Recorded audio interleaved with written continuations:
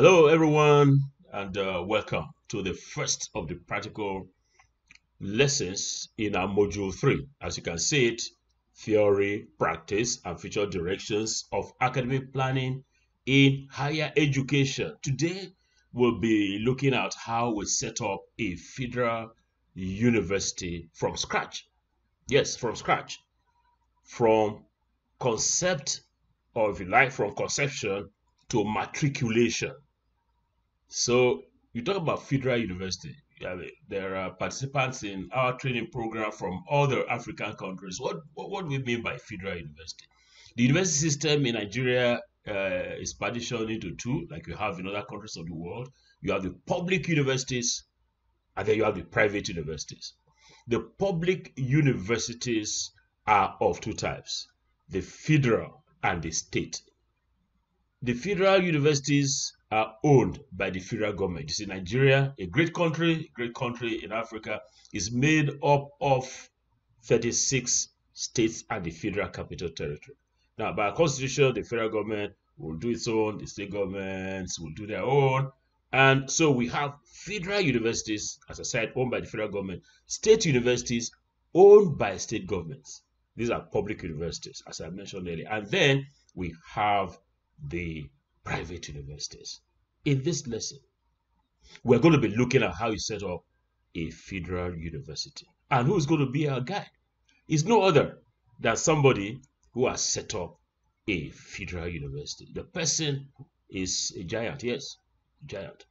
A giant, a scholar, a great scholar in veterinary surgery, a professor of veterinary surgery, and he was vice chancellor of one of Nigeria's, number one set 5-star universities. That's the University of Maiduguri from 2003 for 5 years, so 2008.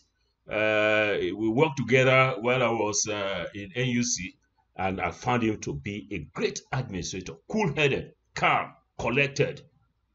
So, did he set up a new university? Oh, yes, he did. He, he is the foundation vice chancellor of Federal University Dutse, and he's going to be telling us about how he set up that university as a great vice chancellor from scratch. It's now my pleasure to hand you over to our guide. You saw it in the intro video, Professor Jibrila D. Amin. Over to you, Professor J.D. Amin. Fire on, give it hot to us about how you set up a university from scratch, from concept, or if you like, from conception to matriculation. We're all ears. We are all ears. Thank you very much, sir, for inviting me to share my experience on the establishment of a federal university in Nigeria from scratch, from concept to first matriculation. This second slide, I have the synopsis of the talk I will give for the next 20 minutes. And then by way of introduction, federal universities in Nigeria are either established through a pronouncement or through a law that is already passed by the National Assembly and signed by Mr. President. But sometimes universities are established before such laws are promulgated. In our own case, the Federal University Dutse, where I was involved in establishing, the universities, there were 9 of them at that time, were set up through a pronouncement by government. Later, we, in conjunction with the relevant agencies of government, drafted a law that went through the processes up to the National Assembly and then signed into law by Mr. President. To set up a federal university in Nigeria, you could categorize the steps involved into 5. First, I call them the preliminaries. Then identification of the sources of funds to access for takeoff, preparation of relevant documents for takeoff, buildings and recruitment, and then the admission, the matriculation, teaching up to graduation. For the preliminaries, in our own case, we were appointed, the registrar of the university, of the new university, and myself were appointed by government. But sometimes it's quite possible that government, and it's even more desirable that government does by appointing councils to appoint the principal officers. Whichever procedure is adopted, the principal officers then go to the community to introduce, they get introduced to the state governor and the state executive council. At this point, they sort out issues related to land, to issues related to take-off grant, the take-off site, and then seek other forms of assistance from the state government. They will also need to interact with the host community, the local government, other institutions of government, and other universities in the area of the operation. And at this stage, the principal officers of the university will need some hands, capable hands, to assist them in the process of kickstarting the university. So a project implementation committee is usually set up, and these consist of university administrators, experienced academic planners, professors in various disciplines, professionals in the construction industry, and several other people. Then once the project implementation committee is set up, you need to, or while you are setting up the PIC, you need to find sources of funds for takeoff. Usually in Nigeria, the federal government these days give takeoff grant from the Tertiary Education Trust Fund, simply known as TED Fund. And, but this may be tied to specific projects, usually buildings, equipment, and so on, but not for paying salaries and running costs. Then eventually federal universities are given funds from the federal budget annually. This is usually for capital, for personnel, and for overhead general expenditure. The principal officers of the university may also seek for funds from other agencies of government, ministries, departments, and agencies of government. And they can also seek funds from philanthropists and other organizations to enable them to start the university. Once students are admitted and enroll into the institution, they are expected, of course, to pay some fees. Of course, Nigerian students are not expected to pay tuition fees in federal universities, but they pay for various charges, and even that you have to be careful how much you charge, otherwise you attract a lot of unnecessary attention. When these things are done with, there are also other there are documents to be prepared. Once you have the PIC ready, there are documents, some of them are based on National University Commission in Nigeria guideline. And these documents are very important for you to be able to start the university on a very sound footing. And some of these documents are, number one, the academic brief. The approved format by the NUC is available. This document deals with details about mission, vision of the university, the identity of the university, its structure, various phases of development, its research and allied policies, the various non-teaching and teaching personnel requirements, the financial projections for the university, and some monitoring and evaluation goals. It's a very important document to have in the university, especially at these initial stages. Then there is the physical master plan, which now translates what you have in the academic brief physically. So you need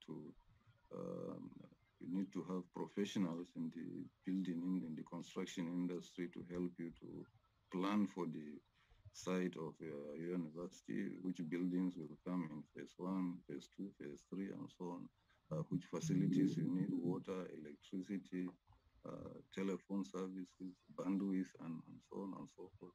All these come under the physical and master plan. You also need to do an environmental impact assessment of your project. By law, any project that is beyond a certain magnitude is required to be subjected to environmental impact assessment.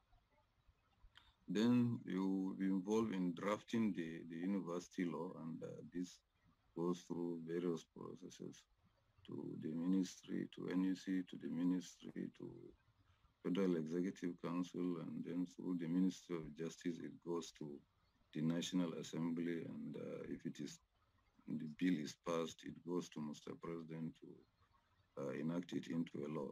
That is for universities that were established through pronouncement. Then you need a strategic plan. This document goes a little bit beyond the academic brief by creating strategic goals and action plans for the attainment of the goals. It requires a lot of brainstorming, and it should, as much as possible, involve all stakeholders.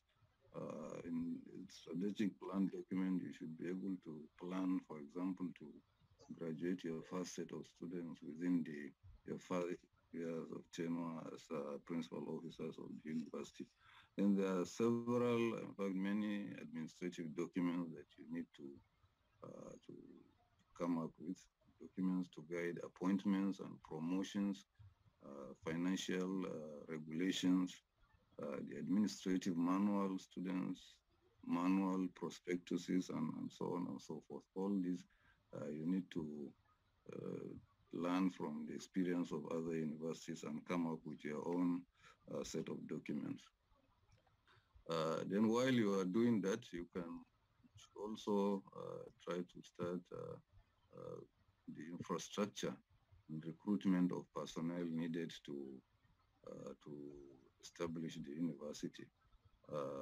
There's usually, as I've said, a budget for your recruitment. This comes from the annual appropriation budget, but if you are established outside the annual appropriation time, you may be given money from the service-wide board to start the university before you latch onto the annual budget. Of course, the recruitment processes is an evolving phenomenon in Nigeria now. We are under the so-called EPs, which has taken away a little bit of the powers for recruitment from vice chancellors and councils of universities. But these are all things that are evolving, and we hope that will not encroach too much into university autonomy in the long run. You need to build facilities from the take-off grant and other sources of as initiated in your master plan. Then you admit students. We admit students in Nigeria jointly with JAM. We call it the Joint Admissions and Matriculation.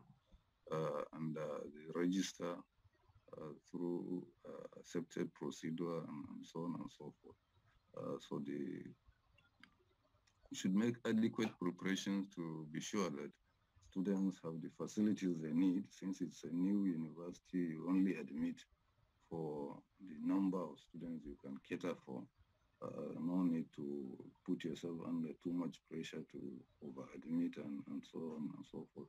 You have to take cognizance of the facilities you have before you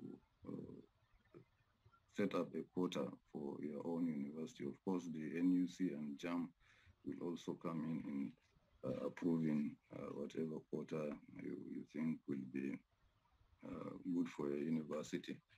Then there are several challenges that are involved in the establishment of a new university. The number one challenge is to get the appropriate staff. You need seasoned professors and good quality administrators, but they're already engaged usually in other universities.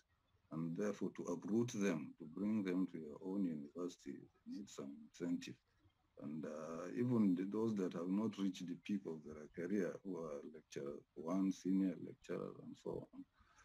If you get good ones, you certainly have to entice them to bring them to a university, because most of these people have their families set up in a different environment. Their children go to school and so on and so forth.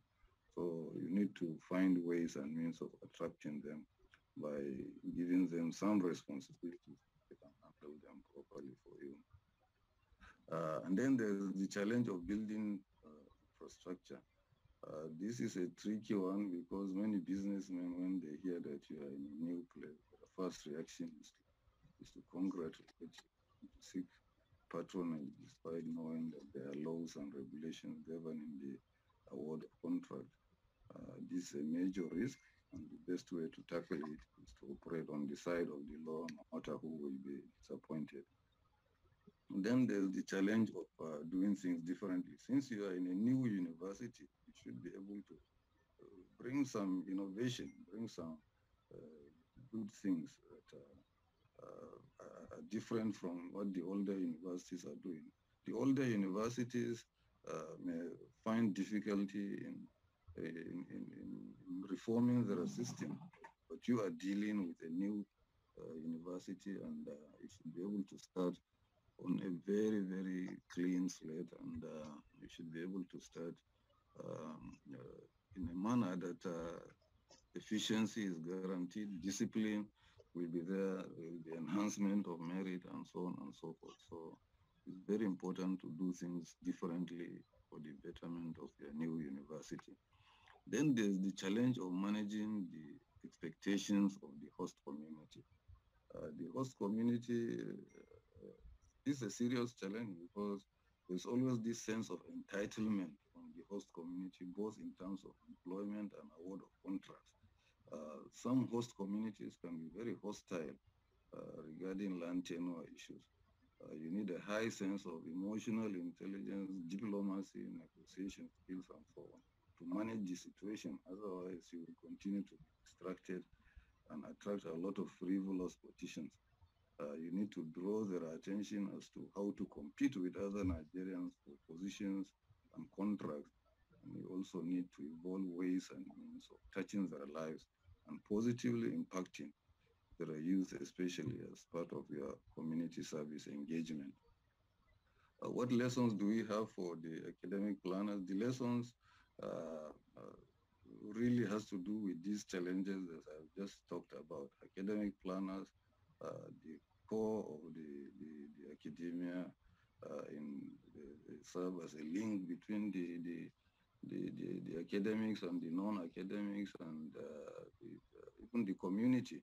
So academic planners in our university should be very versatile personnel, should be conversant with nitty-gritty of establishing university from scratch, and be very conversant with the challenge just involved in establishing these universities, the teething problems associated, and to navigate these problems and this situation successfully, uh, and be good ambassadors of the academia, town and gown issues. So these are some of the challenges that academic planners be facing establishing new universities. In conclusion, establishing new universities is both challenging and exciting. It is an opportunity to do things well and to write your name in gold. If you are from Ghana or Zamfara State, where we have gold in Nigeria, this is an opportunity to write your name in gold. Or if you work in the Sahelian environment, it's an opportunity to leave your footprints in the sand of time. If you do it well, you will not just have your reward in heaven, but you will be well appreciated while you are still alive. So thank you very much, ladies and gentlemen.